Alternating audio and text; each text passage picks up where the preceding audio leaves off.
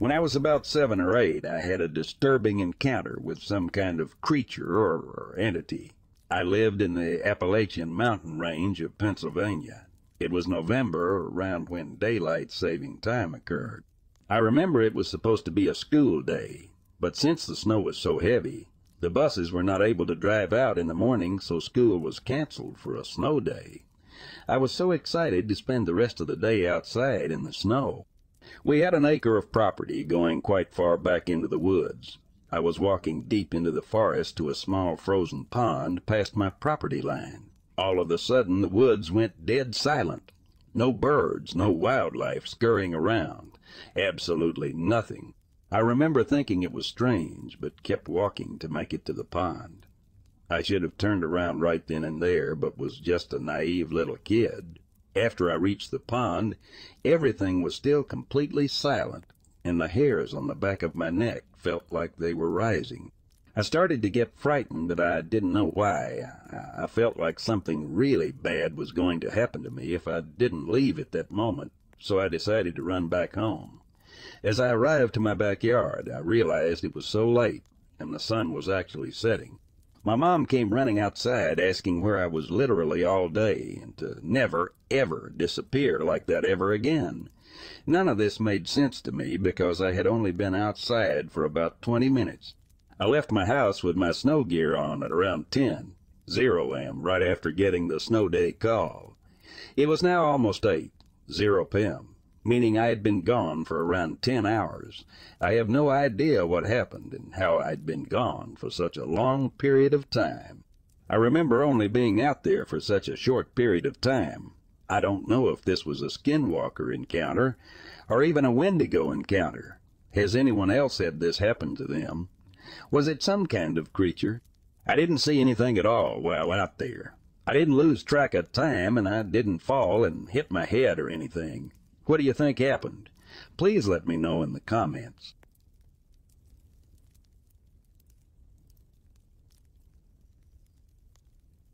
Each year, me and one of my closest friends, who we will call Dane, go down to visit his grandparents at their cabin in a nice, small, peaceful town in the North Georgia mountains. Me, my friend, and his grandpa are all outdoors kind of people, so we are always looking for something fun for all of us to do around the area. One night, we decided to go explore some trails not too far from the cabin.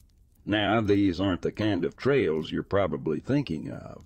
They really are more a gravel dirt road, but a lot of hunters, campers, motorbikers, and bikepackers use it. We headed up to the trail, and right as we pulled up to the trail we were gonna go on, we noticed an older, beat-up, suspicious-looking black Chevy Savvy with 2 middle-aged men in it parked next to the entrance of the trail. Now, even though this is a safe area, drug deals and other kinds of sketchy activity can occur deep in these woods, so we avoided going on that trail and decided to head down to another trail about a half a mile down the road. We pulled about 50 or so feet into the trail just outside of view from the road, parked the truck, and got out and started our exploration. Our little night hike was off to a great start until we got about a mile in. We started to hear a dog bark from probably about 300 feet away. We decided to keep going, but the dog just would not stop barking, and we didn't know if the dog was on a leash or not and could come attack us, so we decided to turn around and head back. Looking back, I'm really happy we turned around when we did. When we were about, I would say, 1,000 or so feet away from the truck, we could see a car sitting behind my friend's grandpa's truck, running with its headlights on. This instantly made us worried, because who would just roll up behind a random truck at 10, 0 at night on an isolated trail? And keep in mind, you would have had to drive into the trail to see where we parked the truck. It was not visible from the road. We stood there for about 5 minutes trying to see if we could see anybody, but since it was so dark and pretty far away, it was hard to see anything.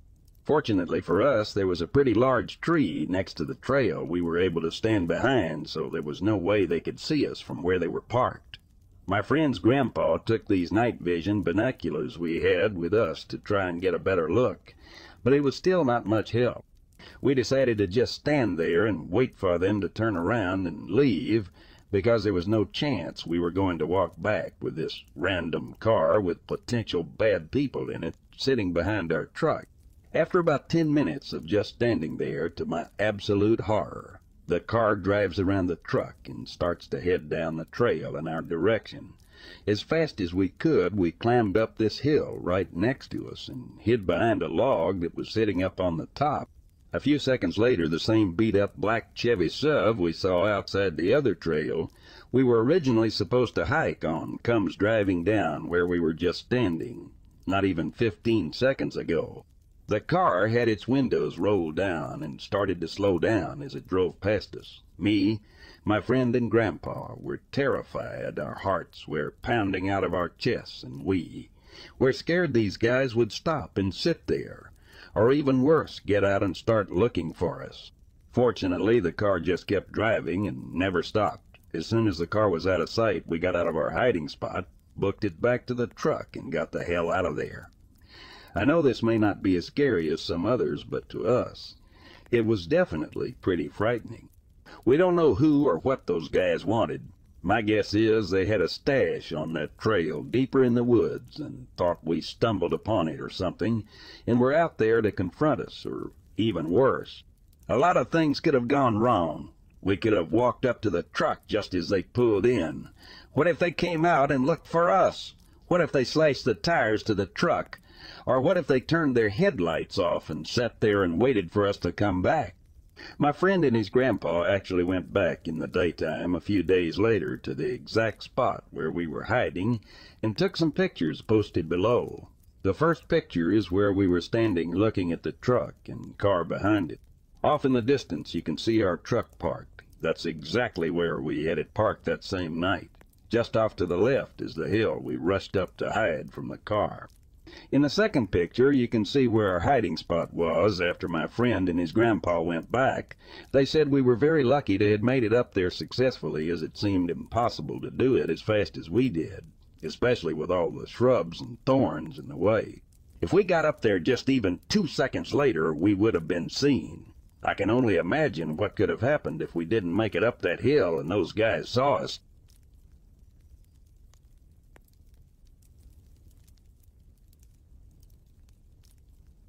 I used to work for the Chickett County Sheriff back in the mid-90s.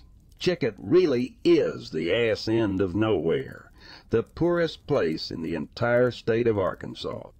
Back when I was a deputy, there were never more than about 10,000 people in the entire county. It was and still is the kind of place that people drive through without a second thought. But I think about Chickett a whole lot. I think about it every day. Sometimes it's all I can think about, no matter how much booze I sink or how many pills I take. Back in the fall of '96, Chickett started to become flooded with a kind of low-grade crystal methamphetamine that we called cranks or biker meth. High-grade meth forms crystals, hence the name, but the low-quality stuff is just a powdery white substance that can burn up the user's throat because of the crap it's cut with. We were finding that junk everywhere. It was decimating the poor folks out there. It was in the schools, in the bars, even in the churches. We arrested this one kid who'd been awake all weekend and had sat there twitching in the pews until the collection plate came around. Didn't even care that people saw him take the money either, and was too messed up to even have any means of a getaway. Violent crime skyrocketed in the space of about 4 months. Things were getting out of control. We were picking up tweakers from all over that were making pilgrimages to Chickett just to spend their money on the cheapest, dirtiest crystal we at the department had ever seen. I put cuffs on guys from Louisiana, Texas, Mississippi, Alabama, even as far away as Indiana. The county sheriff even got a call from the governor who demanded something be done about it all, and as you can imagine, all that fecal matter rolled straight downhill.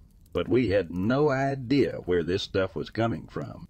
Anyone we picked up for selling wouldn't talk about who they got it from, no matter what we threatened them with. They were like crystal commandos, and from my experience, that's just not like tweakers to cover for each other.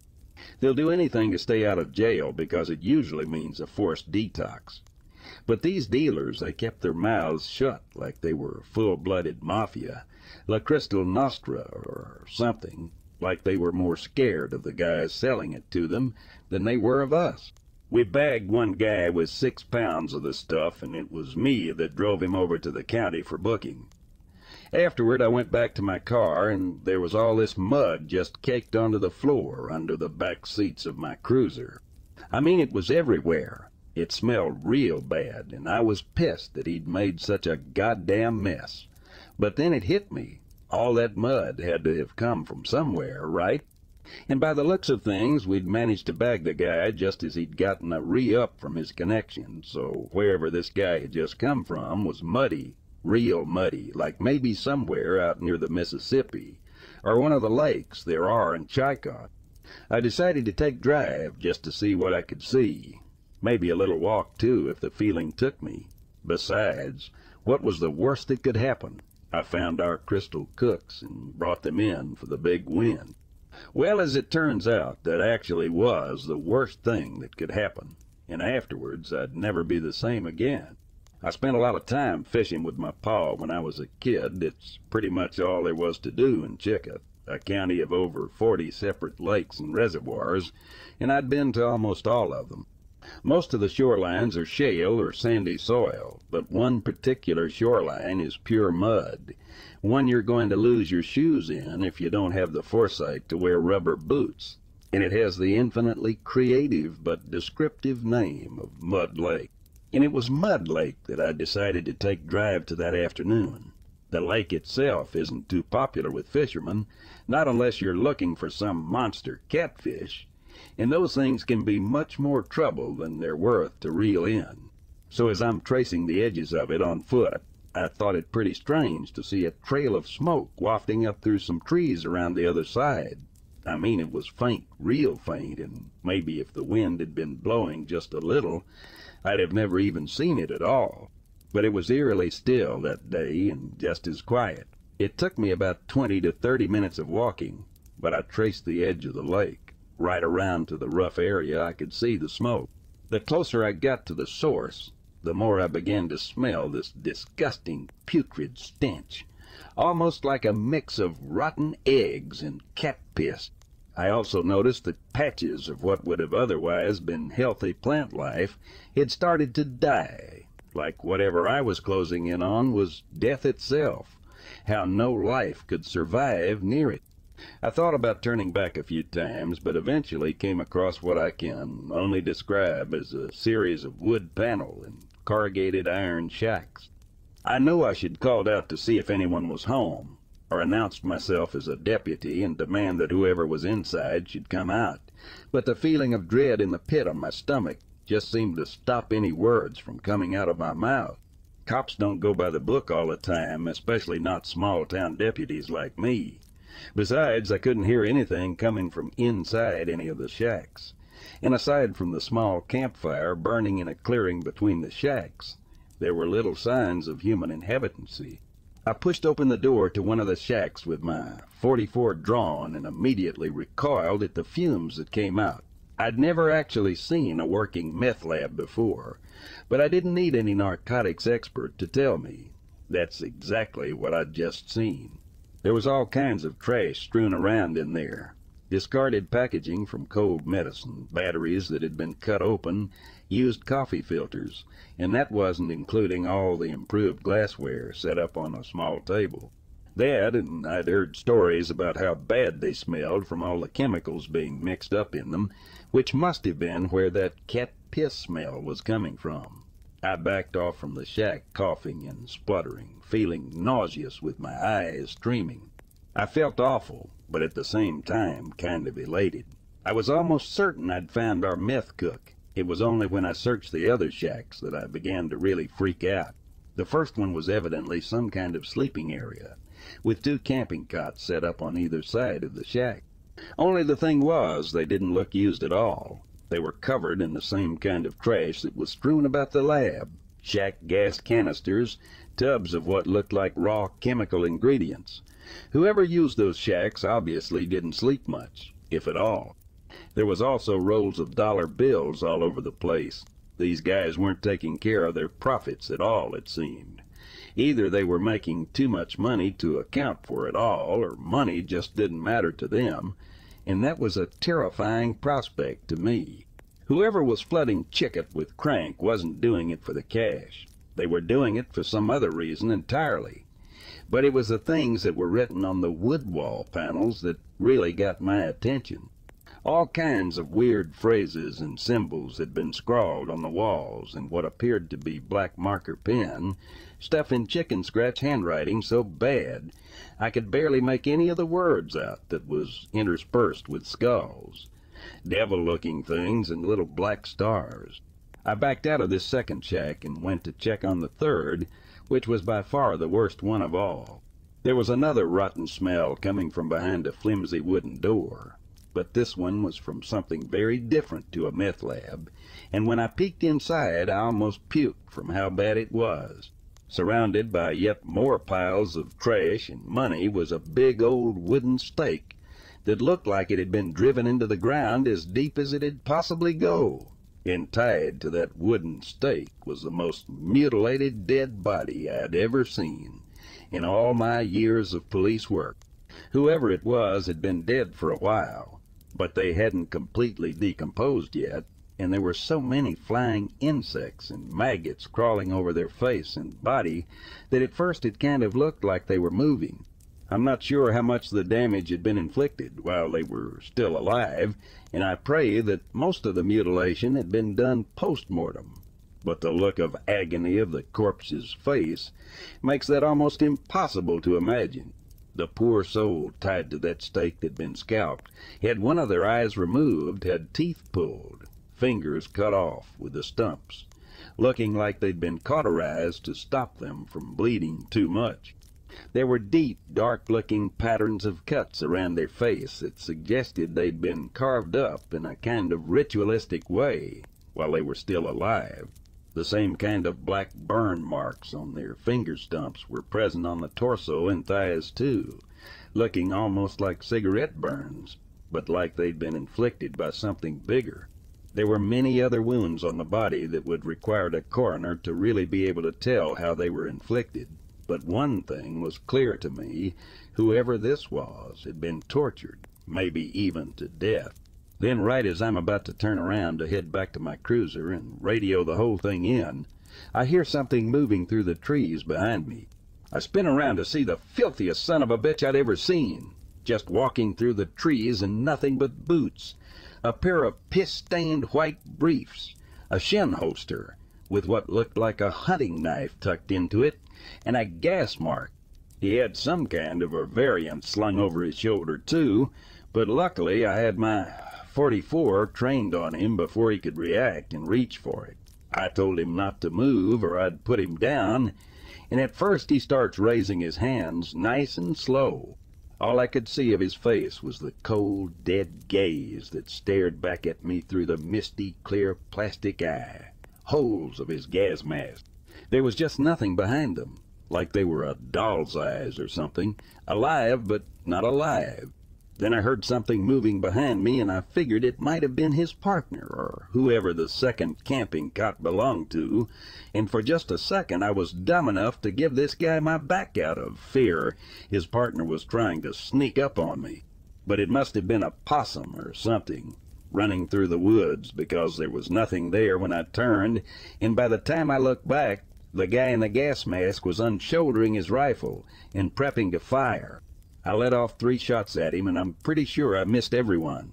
In return, he lets off an automatic burst of rifle fire that ripped up the shacks behind me, and somehow, either from the poor vision of his mask or the recoil of the rifle, he managed to miss me too. Next thing I know, I'm running through the trees, trying to use the trunks for cover in between looking for a solid position to return fire. I can hear this guy barking like a rabid dog while he chases me, and I fire 3 more shots in a running gun battle that leaves my .44 empty.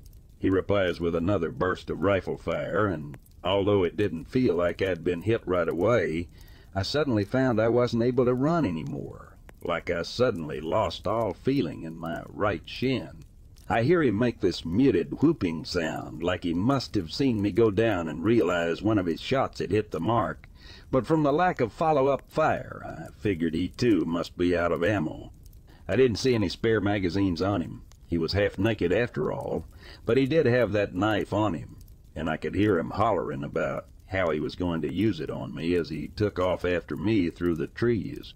The whole time I'm reloading my .44, I'm thinking about the state of the body back there in the third shack, how no one but me knew I was out there, how he'd have all the time in the world to work me over, just as I'm assuming he'd done to that poor son of a bitch, tied to the stake.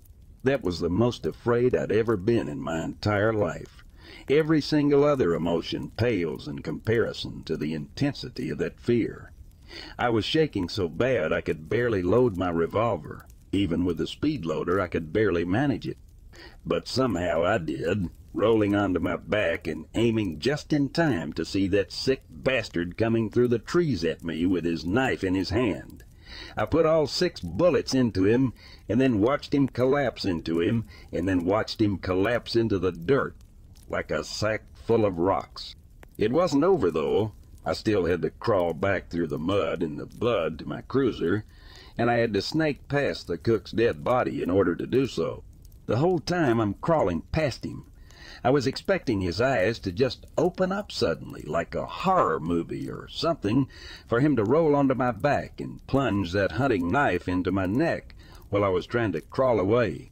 Every second was drawn out, my heart racing as I tried to keep one eye on the guy and one eye ahead of me. But he didn't wake up. No one just gets up after taking since of 40, 4 slugs to the chest. I was retired on medical grounds not long after. Doctors said the bullet that hit me fractured when it hit the shin bone, and there's been a piece of lead still stuck in my right leg ever since, meaning I now walk with a permanent limp. But that's just the physical scarring of what I went through that day. Sometimes I think the mental after effects have been far worse. I barely slept a wink for months, and if I actually did manage to drift off after drinking myself into a stupor, the nightmares would be enough to have me waking up screaming, having soaked the bedsheets with cold sweat. It got so bad that my wife couldn't sleep in the same bed as me until hours upon hours of therapy sessions gave me some small measure of closure.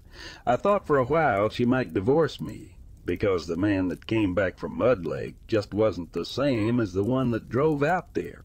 I'm doing much better now. Me and the wife are still together, and we live down in Florida quite comfortably, too, thanks to the compensation I got from the government. I got a Medal of Valor from them, too. Something most guys would keep on display somewhere.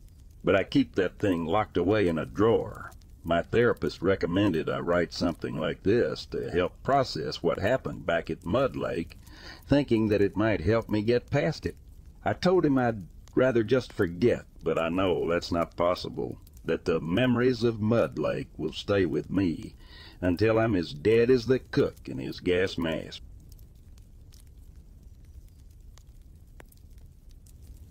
Have you ever felt a strong presence from the woods, a feeling like you're being watched? Well, the truth is something is watching you from the trees and shadows. Monsters hide in the woods, preying on the innocent and striking quickly. They won't stop. They never will. This my story, and I hope it serves as a warning to all about the truth of the woods and how dangerous it truly is. How dangerous it truly is. How dangerous they are. Growing up, I never had a dad. My father left me and my mom when I was young, and I haven't seen him since. Sure, I get the occasional birthday or Christmas card with money, but besides that, he's almost a stranger to me. After my father left, my mother decided to leave the city life behind, and we moved when I was 10 to Wisconsin, where we bought a small cabin out in the woods. At first, I hated living there. The woods always terrified me as a kid. Every time I looked out the window towards the woods, I always got an unsettling feeling. Chills would run up my spine, and I would start to shake uncontrollably. I always felt something was watching me. The feeling never went away, even as I got older. I hated the walk to school I had to make every day. The looming feeling of getting watched grew even stronger as I walked in the woods. I felt so vulnerable looking at the tall trees. The woods I lived by had almost an endless stretch of tall trees in the forest. I felt something was watching me up on the trees. My mom, though, felt completely different about the woods. She loved them. She loved taking walks outside and just staring at the trees and the forest, taking all of nature in. She was an artist, so she loved to just sit outside and paint the trees. Many of the portraits in our cabin were of the trees and the forest. I asked her if she ever felt a presence when she was out there, like something watching her. "Yes, I feel a strong presence, but it's a comforting one," she said. "I feel safe and protected." I never understood why she had such a conforming feeling from the woods, while I felt a terrifying one that kept wide awake almost every night. On one night, when I was about to go to sleep, I saw something from the trees. It was far off into the distance, but I could barely make out the silhouette of a figure. It was big and bulky, with long arms, and from the angle, it looked like it was staring right at me. I froze as I started at it. Then I heard my mom walking to my room, and when I turned to see her open the door, I looked back to see the figure gone. I tried telling my mom, but she never listened. She said I was simply imagining things, and that I needed to quit being scared of the woods. The woods protect us from the outside world, Michael. They are a shield to all the bad things in the world. I knew what I saw, and I knew what I saw, and I knew whatever it was wasn't protecting me. On the way to school that morning, I felt the presence stronger than ever. Every time I turned around, though, nothing was there. Suddenly I heard a branch snap behind me, and I didn't dare turn around. I couldn't move. Then I heard another branch snap, and I took off running. I could hear fast steps behind me as I was running, which made me run faster. I could hear the footsteps gaining on me. When it seemed they were right on me, I burst out of the woods, sweating like a pig. The day went by normal. Once school was over, I asked my friend James if he wanted to walk home with me. James was my best friend and the only person who understood my fear of the woods. He lived close by to me, and he also could feel a disturbing presence watching him. He tried telling his parents like I did with mine, but they didn't listen either. "Dude, did that really happen?" he asked as I told him about what happened on the walk to school. "Yeah, man. I just don't feel comfortable walking in those woods alone, man. I know there's something in there." I said, "What do you think it is?" James asked as we started walking home. "I don't know. I think I saw it last night, though. It was like really big with huge long arms. It was far away, so I couldn't see anything else." He was quiet now. Then he said, "I think I've seen it too. I saw something last night too. It was a lot like the thing you described." Then we heard a loud snap behind us and turned around to see a tree branch on the ground snapped in half. "Dude, something's following us. We need to run," James said. "No, don't run. I did that and it chased me. Maybe if we keep walking slowly, it won't do anything." James, looking terrified at me, nodded his head slowly as we started walking. We heard more snaps as we walked, getting louder and closer as we walked. I looked over at James. He looked back at me white as a ghost. After what felt like an hour, I could see the outline of my house in the distance. Our pace quickened as we got closer and closer to my house, the snaps and cracks quickening as well behind us. As soon as we got close enough, we took off in a dead sprint towards my house, not looking back. We ran inside and unlocked the door once we were inside. "Everything okay?" I heard my mom say behind me. We looked at each other, then I heard James say, "Yeah, Mrs. S." We just raced each other to the house. She looked at me and I nodded quickly. "Okay.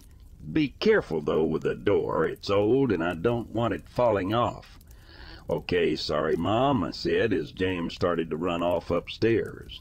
Once upstairs and in my room, James said, "Dude, we can't walk that way to school."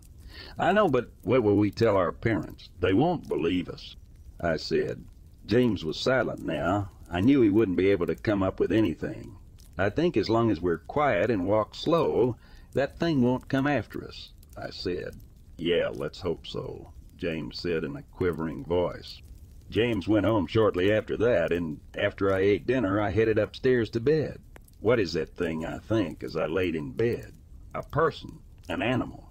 It's fast like an animal, but it looks like a tall person. I looked out the window into the dark forest and froze. The thing was there and closer. I could make out more characteristics as I stared at it. It had a hunchback and long fingers with razor-sharp claws. I didn't see any eyes on it, but I could somehow feel its cold stare locked on me. It just stared, observing me. Then it turned around and walked back into the forest. That is no person or animal, I think to myself, once it's gone. It wants me. I'm its prey. After a restless night of sleep, I woke up and walked downstairs to see my mom sitting on the counter with a worried look on her face. "Hey, Mom, everything okay?" I asked. "Morning, honey, I have some bad news." She said, "Look at me." "What is it?" I asked. "Your friend James." "Well, he's missing. His parents went into his room this morning and he was gone." I stood there petrified. It wasn't following us. It was tracking us, tracking James. "Are you okay, Michael?" she asked. I could only see James' face in my mind now. The image of him looking at me as we were walking home, white as a ghost. I couldn't keep everything in, and I told my mom everything. The thing that chased me and James being stalked by it, and seeing it for the past 2 nights getting closer to me. "You've got to believe me, Mom," I pleaded. "Something is in those woods, and it took James, and now I think it's gonna take me." She looked at me with a sad expression. She sighed, then said, "I know this must be hard for you, Michael, but there's nothing in those woods. James might have ran away, or anything could have happened." "Mom, it took him. James would never run away from his parents," I said. Looked at me then. "Look at the clock behind me. I think it's time you get to school now, dear. We'll talk about this later." I pleaded with my mom to drive me to school, begged her on my knees. She finally relented after a minute. "Okay, just this one time. We need to leave now, though, and be quick. I have to get to the studio." I thanked her and ran to get my backpack and stuff. Nothing happened on the drive as I expected. After dropping me off at the front of the school, everyone ran up to me and asked if I heard about what happened to James. Everyone was talking about James that day. They started rumors either saying he ran away or was kidnapped. "Do you know what happened to him, Sally?" asked frantically as she ran up to me at lunch. She had a crush on James since the 2nd grade, and even though James showed no signs,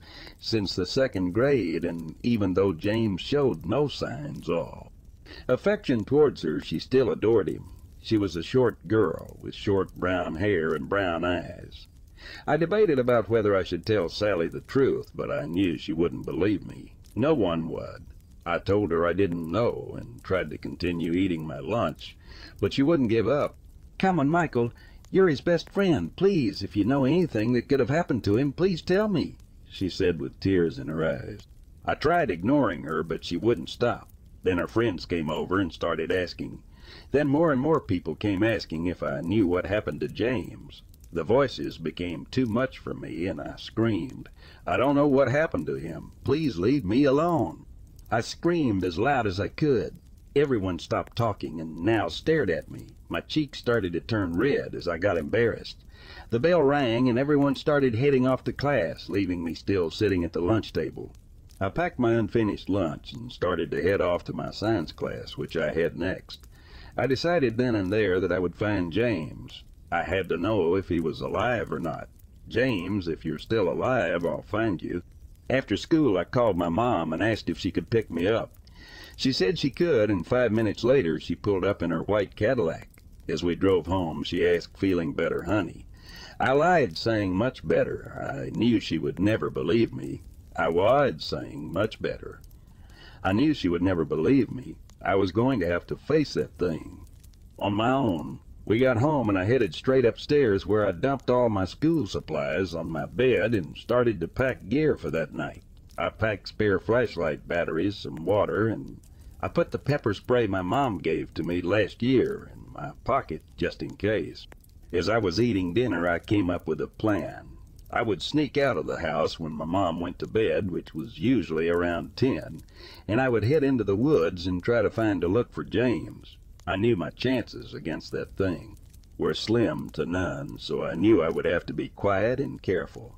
After dinner, I went to my room and waited. I waited for hours until I looked over at my clock, which read 10:30 p.m. I hopped out of bed and walked over to the window, opening it quietly. I made a little rope with my bed sheets as I waited, as I knew I wouldn't be able to jump off the window without getting hurt. I tied the rope against my bed and started to climb out of the house slowly. Once down, I turned my flashlight on and aimed it towards the woods. It was even more terrifying now. The trees seemed endless, and I couldn't even see the moon. I took a deep breath and started to walk slowly into the woods. I noticed something that started to scare me quickly once I was walking. There was absolute silence. Not a peep, no crickets, no owls, nothing. I flashed my light around quickly, calling out James' name quietly. "James, James, are you out there?" Nothing but silence echoes the woods. I walk towards the directions of James' house, thinking he may be around there. As I'm about halfway to his house, the battery for my flashlight dies. Darkness now engulfs me as I panic. I scramble for the batteries in my backpack. Once I find them, I take the dead batteries out of my flashlight and put the new ones in. When I turned my light back on, I screamed. Standing in front of me was that thing. The fear I felt was indescribable. Even to this day, the image of it still fills my dreams with nightmares. It had no skin. It was all red muscles and tissues. It had no eyes, and its mouth was full of dozens of razor-sharp teeth as it smiled and drooled, looking down at me. It was at least 9 feet tall, and it had a bad hunch to its back. Its claws were even sharper close up. Its claws were even sharper close up, as sharp as its teeth were. Its upper body was big and bulky, while its long legs were skinny as a twig. Its arms were huge, with big muscles and bulging veins. I screamed even more as it bent down and picked me up by the head. It dragged me across the woods as I kicked and screamed. "Stupid, stupid, stupid, stupid, stupid. What the hell were you thinking coming into the woods?" I thought.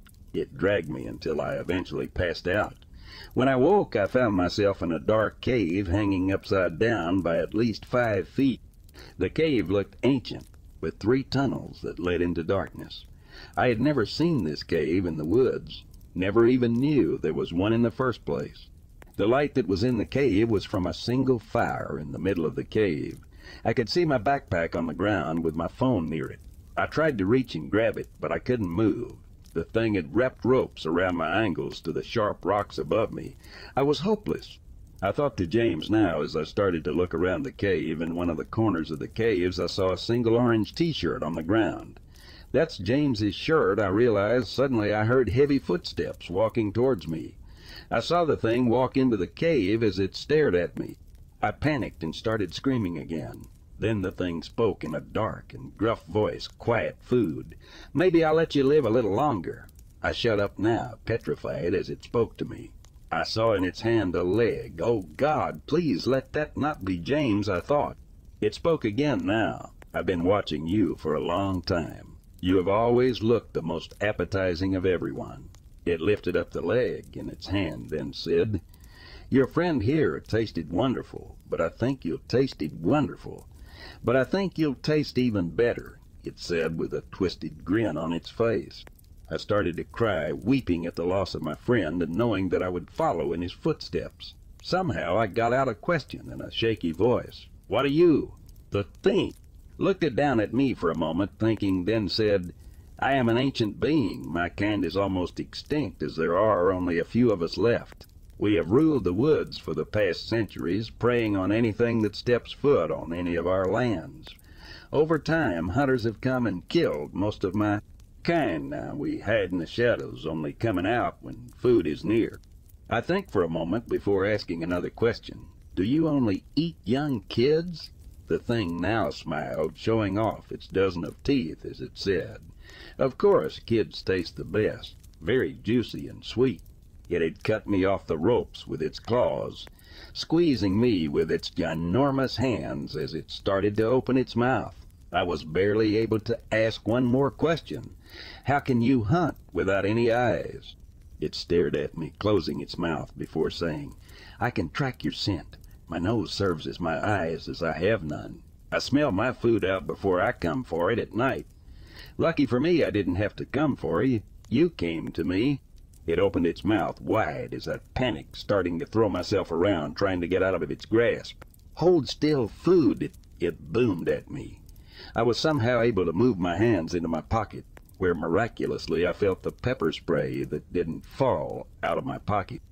I acted quickly as I got closer to the thing's mouth and pulled out the pepper spray and sprayed it into its face. It shrieked as it dropped me, crying and holding its face. I got up quickly and ran towards the middle entrance where the creature came from. I ran as fast as I could, hearing the creature give chase behind me. I ran until I somehow found the entrance to the cave. I saw light illuminating from the entrance as I ran with all my might into the day. I kept running even after I was out of the cave. I ran and never looked back. I was able to somehow navigate my way through the forest to the cabin. I gave a sigh of relief once I saw the cabin and stopped running.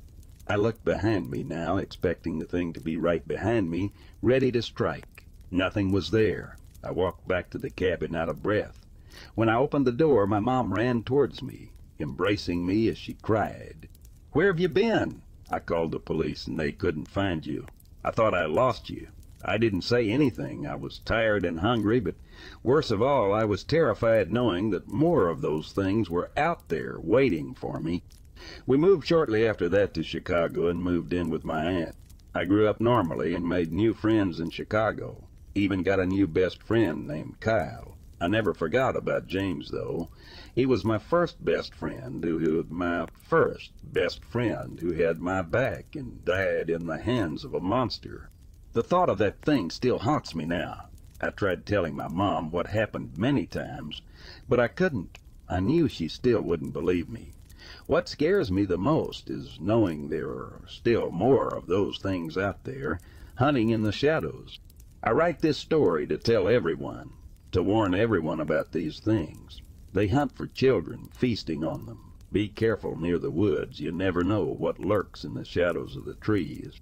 Please don't ever go into the woods at night. They are watching and waiting for you. Thanks for listening. Hope to see you tomorrow, son.